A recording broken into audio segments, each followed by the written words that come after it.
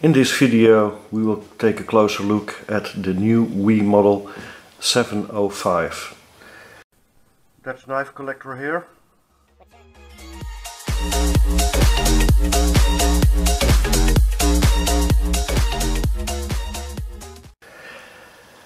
Thanks for tuning in. My name is Henk and we introduced a few new models again. In 2017 I already did introduce a few on video, like the 701 and the 702, and the 703, the 704, the 705, the 707, and I think another one I received a couple of weeks ago, but I didn't have time to do first impressions video. And I got a request of a steady viewer, thanks for the request by the way, to do a video on the 705 because the viewer was doubting between the 705 and another model. So today, this video, my first impressions on the 705. I have to say, it is a gorgeous piece. A very nice sample of the capabilities of WE Knife Company as manufacturer of high-end production knives with high quality materials, great fit and finish, great materials. Let me start with the package in which the knife comes, and of course we all know the box from the WE Knives sturdy cardboard box with a label with the model number. This is the 705B, green handle, hand wrapped satin blade, Bowler M390. Then in the cardboard box there is the pouch. Very nice teddy liner with the business card, the cleaning cloth, the silica gel and the little tool. Oh, this is the plastic baggie it's set in, and then the little tool for the proprietary hardware. I want to discuss the proprietary hardware. Some people dislike proprietary hardware, or maybe the proprietary hardware of the WE Knives in special, and some people like it. Some people dislike it in general when a knife manufacturer uses proprietary hardware, but most of the time the thought behind disliking proprietary hardware is the manufacturer doesn't provide the tool for the proprietary hardware, or you have to buy it. WE Knife provides the tool for the proprietary hardware, so in fact there is not a real problem in making these knives with proprietary hardware. And when you are an experienced in disassembling a knife, then this can be done with the tool very well. You just remove the ring of the tool and then stick a small thin screwdriver or drill bit or whatever fits in that little hole, and then maybe a piece of plastic foil on the screws, very thin plastic foil, and then you put in the tool. That way you don't damage the anodizing of the titanium hardware, and then gently unscrew it. It's really not hard. I've done it a few times and it's really not hard at all. Anyway, complete package. Then this one is also available in a few color variations. Let me put in a slideshow of the different colors available right now.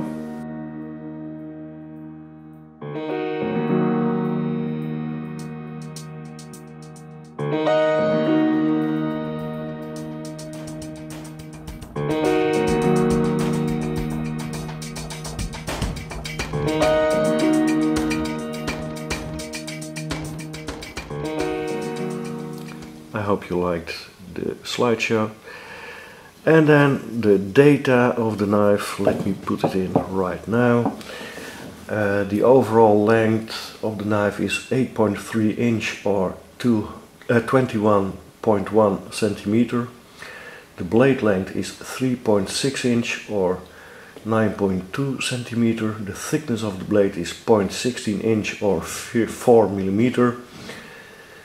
Steel M390 from Böhler, the best steel available right now, and the hardness 59 to 61 Rockwell hardness. The handle length is 4.7 inch or 11.9 centimeter. The overall thickness of the handle or frame is 0.53 inch or 13.5 millimeter.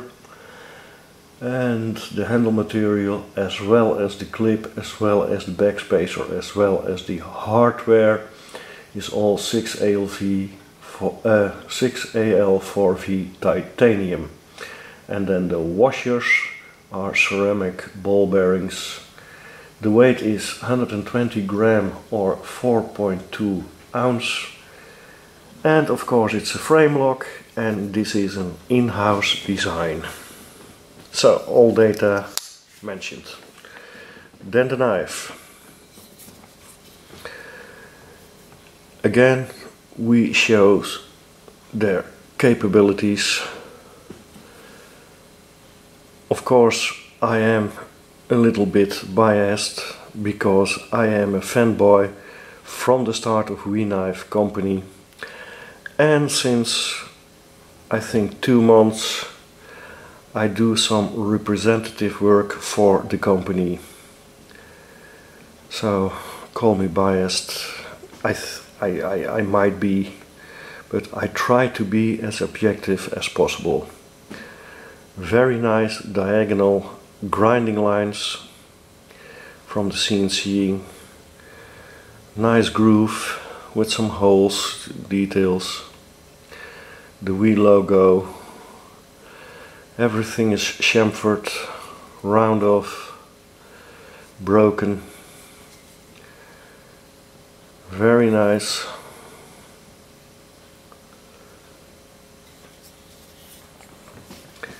It's a backspacer design with a lanyard attachment.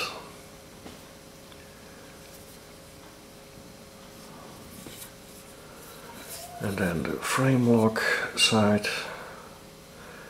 Very nice clip again. And the grinding lines from the titanium frame are continued on the clip. Very nice job. And then beneath the clip there is, it's kept flat, so it is easier to slide in and out the pocket and doesn't wear your pocket that fast, and the clip is very functional. Of course, a steel insert. That's the only steel they use, except for the blade of course, and all the rest of the hardware is titanium. Very nice. It's a flipper, lightning switch, push button. Detent is moderate. If you want, you can fail it, but it's hard to let it fail, as you can see. I really have to use no pressure at all to let it fail, but just regular pressure normal pressure and it flies open. Blade is very well centered. No blade play. And then the blade has a very nice groove with a pattern, very nice, precise milling work, nice switch. The spine is completely round off and a very precise, well done jimping, which provides hardly no traction. So the jimping is more a design thing than functional. As you can see, it's even with the frame, very well done.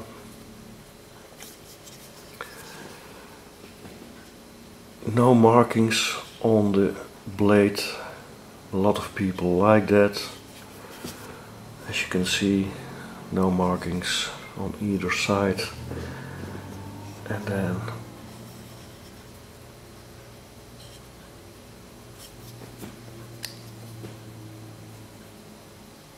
the blade steel is mentioned right here. I hope you can see it. Just where it touches the frame. Right here.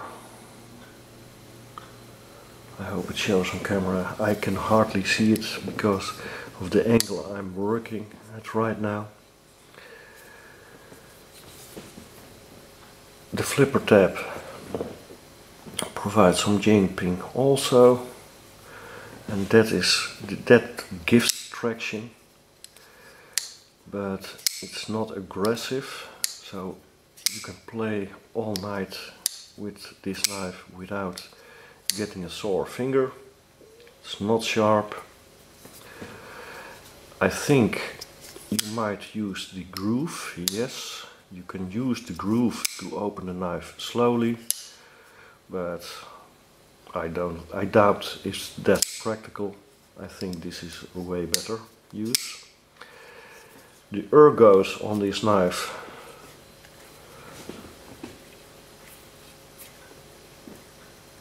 I feel something here.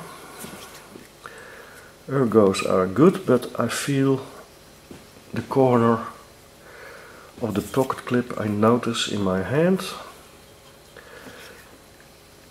I don't think this will create a hot spot, but no, it's this corner I feel. This corner I feel in my hand. I don't know if this will create a hot spot, but I feel it. When I do an actual review later on of this knife, after I use it for a while, I maybe can tell if this will cause a problem or not. And then this nice big choil provides a lot of control for choking up, a lot of control for detailed work. This is very useful for such a big knife. Then the draw cut grip. I don't like the draw cut grip of this knife. I feel this portion in my hand, so for draw cut grip I don't recommend it. And then reverse grip, that's totally fine. Yes, that's completely suitable. And normal grip, it fits in my hand very well. So the ergos overall are very good, except for the draw cut grip. Fit to finish. A very high standard of fit and finish, as we are used from WE. No seams, no gaps. It all fits well together. Perfect job. Yeah, great knife.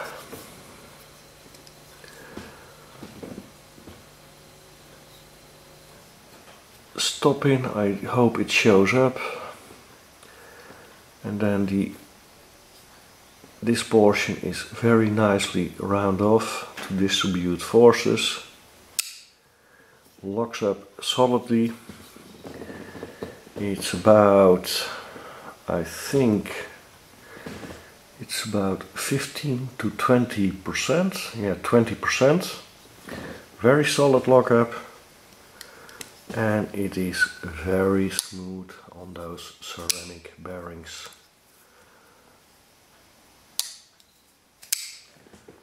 Very nice blade shape, very useful. I like it. It kind of reminds me of the 612, I think, the battleship, kind of. Not the blade itself, but more the frame and the choil. I have to look up the model, the right model number. I will put it in frame when I found it. I think it reminds me of that. So, the W705. Later on I will do a thorough review with actual use of the knife. But for now, these are my first impressions, and I'm very positive, enthusiastic about this new model of WeKnife company. Thanks for watching. Don't forget to like the video, don't forget to share the video. That's it for now. Bye bye.